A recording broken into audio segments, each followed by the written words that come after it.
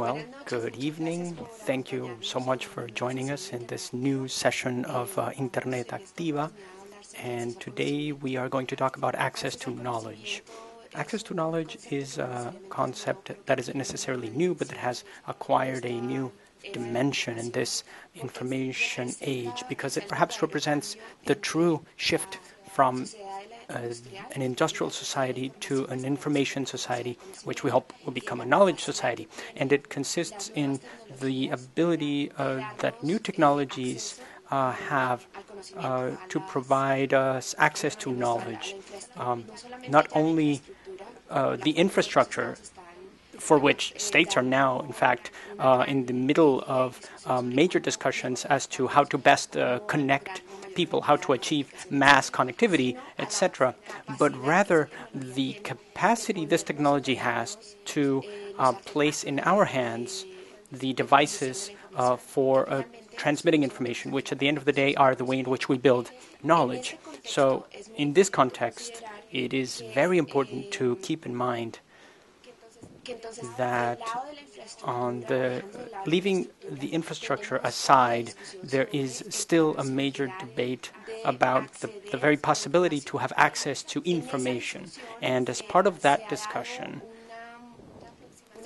there is a legal approach which is of great concern. As Castas said in the beginning of this century, the way in which states have reacted to the potential that technology has been a defensive reaction that is trying to mitigate the damaging effects that technology can have towards society. So every time that legislation is drafted, it is always in order to prevent child pornography, to prevent cyber crime, and clearly mechanisms for protection are needed. They are not without reason, but this approach does overshadow another aspect, which is the capacity that technology has to facilitate, to intermediate, to facilitate the exercise of other types of rights, which is what we want to highlight. So having access to internet and being able to exchange information via the internet allows us to give a new dimension to the right to education, the right to culture, the right to access to science. It gives a new dimension to the right to health and to citizen participation, not to mention freedom of expression. So we need to start looking at the internet not only as a place where there are dangers and for which we need protection, but also a place where we need to guarantee citizen participation and more democratic mechanisms, both for access to knowledge as to citizen participation or freedom of expression or speech. So I would like to focus on the access to knowledge portion of this aspect. Now, the way in which these devices is regulated, the devices that transmit information, has been through copyright law. And if there is one part of legislation where there has been a very vision that protects copyright holders and that criminalizes infringement, has been in copyright law. What I mean is that the legal framework for the dissemination and transfer of content over the internet is highly coordinated or mediated by a law that forces you to ask for authorization for everything and which threatens you, so to speak, with enforcement that is criminal in nature. So facing this very restrictive legal vision, there is a need to start talking about balance. And when we talk about balance, about a positive agenda, we bring the notion that the legislation itself has the balance. It talks about, for example, public domain. So content and materials are not always protected. And when the protection period ends, the moral rights are still kept. So having to attribute the work to the original author. But the proprietary rights are liberated, and these are the controlled uses that the copyright holder has over the work. So as soon as a work moves on to the public domain, it is free for anybody to reuse. And this is significant because so far the public domain had been left aside to some degree. It hadn't been studied specifically, and the legislation speaks little of the public domain beyond defining what the period of time is. For example, there isn't a way to guarantee that the public domain can be enforced and that the rights can be enjoyed. I'm going to show you some examples. There are interesting examples in the world, such as Europeana, which is a library. It is a project for a digital library of the countries in the European Union that seeks to rescue, to make more visible the cultural heritage of the European Union through the public domain. So to gather works in the public domain so that anybody can have access to them. And this project has run into many problems that many of us knew about public domain, such as orphan works or the possibility of determining when a work enters the public domain because there isn't enough information. The difficulties in sometimes obtaining data about that work means that for many works, one doesn't know whether or not they are in the public domain, and the regulations are not clear as to, for example, what happened over the 20th century for works that were never published, for example. So all of this leads to difficulties for people to be able to make use of works in the public domain. And to give you a local Colombian example, there is the case of the Ministry of Culture, which, in order to celebrate the 100 years of the death of Rafael Pombo, who was a poet and a children's author, a very important children's author in Colombia in the beginning of the last century, the Ministry of Culture publishes a work with the poems of Rafael Pombo, and it reads, "This is for free distribution, but all rights are reserved to the Ministry of Culture." So you see that there is very good intention, but it doesn't coincide with the legal information behind this work, because the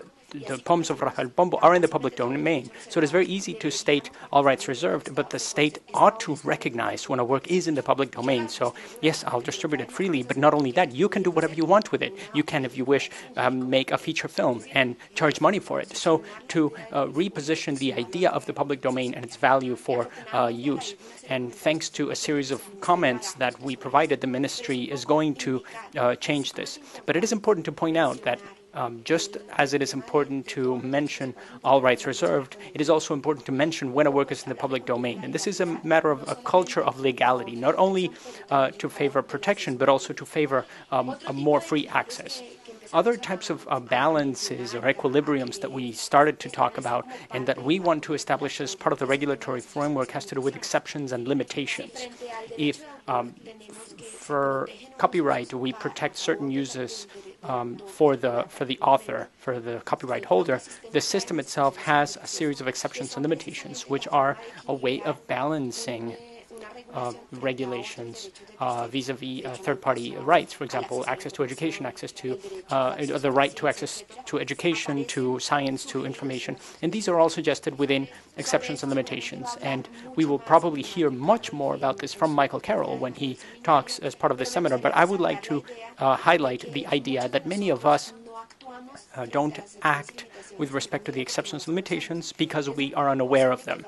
It is possible that many of the uses that we already carry out correspond to these exceptions and limitations. So it is necessary to occupy those spaces, to vindicate the possibility of making use of exceptions and limitations. And we need to educate users about the rights of copyright holders, but it is also necessary to educate copyright holders about the idea that their works must be accessible to others in order to create an ecosystem that promotes the production of knowledge, the development of the arts, and development of science in many countries. So it is worth highlighting that exceptions and limitations are, and then the idea of keeping them updated is also an obligation by the state. And us, citizens, need to not only occupy, but also to ask the state to maintain it. Right now, exceptions and limitations are very much lagging behind with respect to our current technological environment. And I'm sure that Michael Carroll will speak more about this. Finally, there is a concept which is where there has been the most work in terms of access to knowledge over the past few years, which is the possibility that we have as authors to facilitate access to knowledge. And this has to do with what is known as hacking the law. So making the existing legislation to have effects different than those that were originally intended, but still within the legal framework. And this really started with free software. And the first alternative exercise of these types of rights is the GPL license in free software. And it starts from the idea that if I hold the rights, if I am the copyright holder, I am also in a position to give permission, to exert my rights, this time not to control and to prevent access, but rather to allow access. Free software within its GPL license says, okay, with respect to the 4 uses that the copyright holder usually controls, which are reproduction, distribution, public communication, and modification, they say anybody can reproduce, distribute, and communicate the work publicly. I'm not going to control it. I allow those uses. I am going to control the right to modification in order to add one condition, which is if you take my work, let's assume that it is, for example, OpenOffice, which is free software, and you change it, you are allowed to, as long as you copyright it under the same license that the work originally had. And in this way, we allow others to in turn modify the new work. And this produces a type of a public pool where everybody contributes whatever works we want to reuse or to have reused, and then we have access to the new developments in order to make additional modifications and to create new knowledge. And from this legal reasoning, the idea of creating an alternative to copyright law, making it public and leading to public permission, so to speak, there were a whole host of new licenses. And Creative Commons are today the most well-known licenses, but the BBC also made some attempts with open licenses. And for example, the government of British Columbia in Canada or the government of Australia also developed specific free licenses, the open data license in the UK, etc. There have been many designs and many options of licenses that take the same idea from free software and now say, okay, as the copyright holder now, publicly and generally, I grant some licenses, some permissions. But the Creative Commons licenses are now the standard. And from these licenses, we support and have supported a series of movements that, even though they come from volunteerism, they have a very strong impact. Let's think about the open access movement. The open access is a movement that arises within the natural sciences, the hard sciences. And the proposal is this: the business or the way in which the devices are produced, the devices that distribute knowledge. And in this case, the devices are articles published in peer-reviewed journals. These articles are financed, or rather are produced not in a different way from the entertainment industry, for instance. Rather, as a norm, the money to produce these research results oftentimes come from the state, oftentimes from universities or research centers who pay the salaries of these scientists, and also many other, say, international projects, sort of like the World Bank, etc. So this money makes it possible for there to be scientific results and research. However, there is one link in this chain of production which is linked to copyright, which are the journals themselves and their capacity to generate revenue in order to carry out the peer review itself. So open access states the following: if we have a different business model, which is for the most part financed by the state and other ways, why don't we create a new business model that allows peer-reviewed journals to continue guaranteeing quality, but that they don't have to close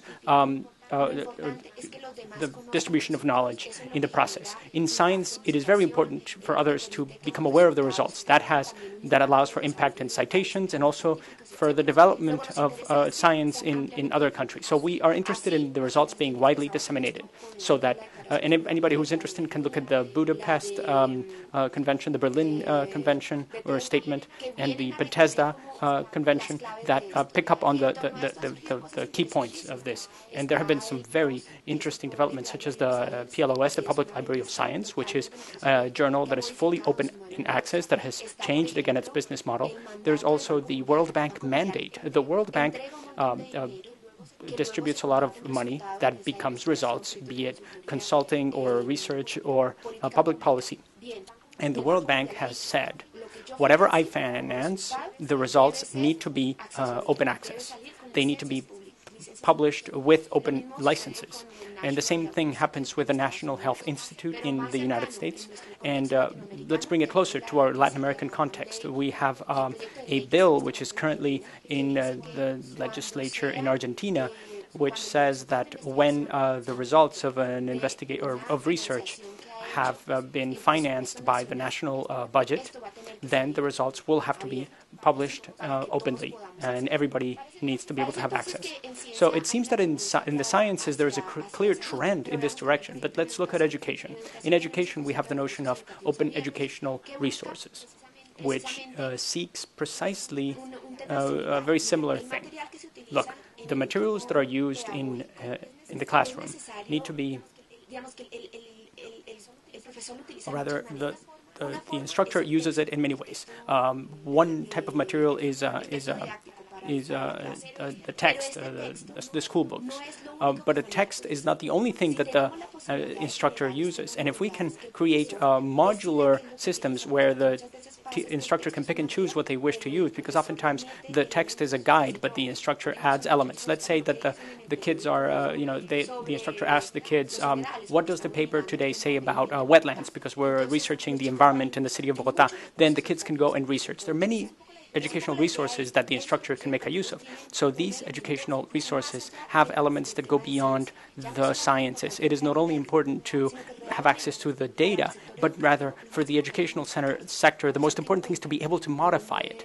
For example, an instructor that finds a beautiful simulation about, I don't know, in calculus or algebra that is in English, cannot use it for his students in a high school that in countries like ours, many of them don't understand English. So he will have to translate it.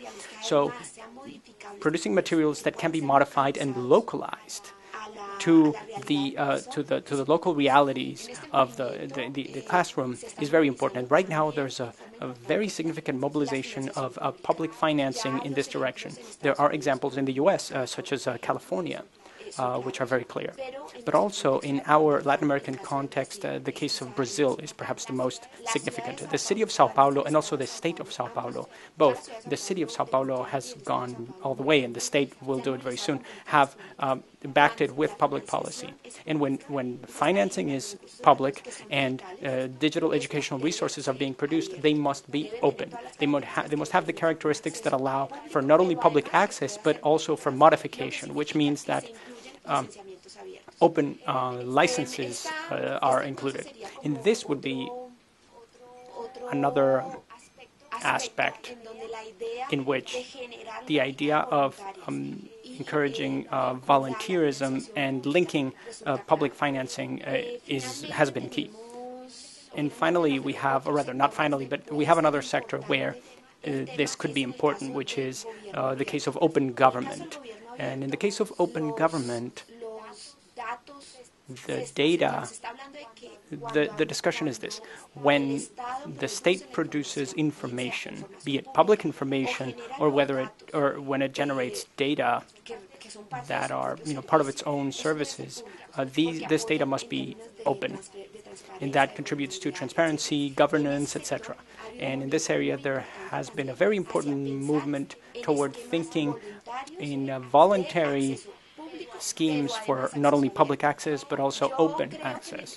And I think that in the cultural sector, it is lagging behind, but things are happening. I mentioned the case of Europeana, and also in museums and galleries and so on, we are going to see some major evolution. But before closing this small conversation, I want to mention that the artists themselves are seeking new ways of financing and managing their art their literary productions and so on in order to make them have greater access. Now, since it is practically impossible through the criminalization of users to control copying and to make that be their business model. So portals such as Jamendo.com or the attempts that have been made by the author of the Harry Potter series, for example, should allow us to put this issue on the table. And I'm sure that when we close the seminar, during the workshops, or during the talk by Paula Arrieta, we're going to delve a lot deeper into those aspects. But I would simply like to close this talk by telling you that we must keep in mind that whenever possible, we must support public access. But when we talk about open access, we are going beyond, because we're granting permission to users. Public access happens in a public library because you can borrow a book and read it. But when there is open access, you can take the book, copy it, distribute it. You can do a public performance. You can translate it. So when we support access, at least we should support public access, but I hope that we can also push for open access as much as we can. And in this context, we will be able to fulfill the promise of technology and to facilitate access to knowledge. Thank you very much.